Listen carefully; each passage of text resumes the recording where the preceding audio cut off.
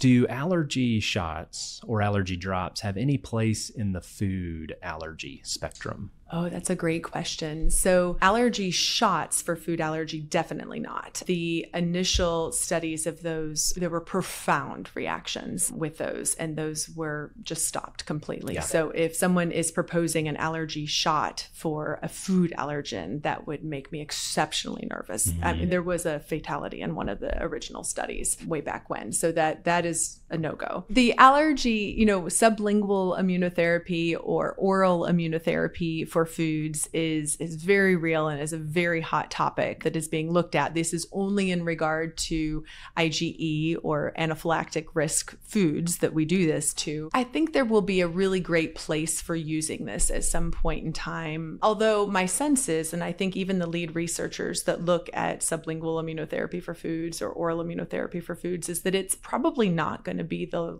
long-term solution for food allergy. It may be an interlude that we have for now to calm down that level of reactivity for a particular patient because it's the best we have. But there's a fair amount of risk involved in it, and it does require pretty rigorous dosing, pretty routine dosing. What bothers me with it the most is the limitations that you'll have with it. So when you are doing oral immunotherapy, for instance, there's a limitation in your ability to exercise for a few hours after your dose, and you're supposed to take that dose every day. And so I struggle with that for kids because I don't want them to have to sit still for 2 to 3 hours every day of their life so they don't break. Yeah.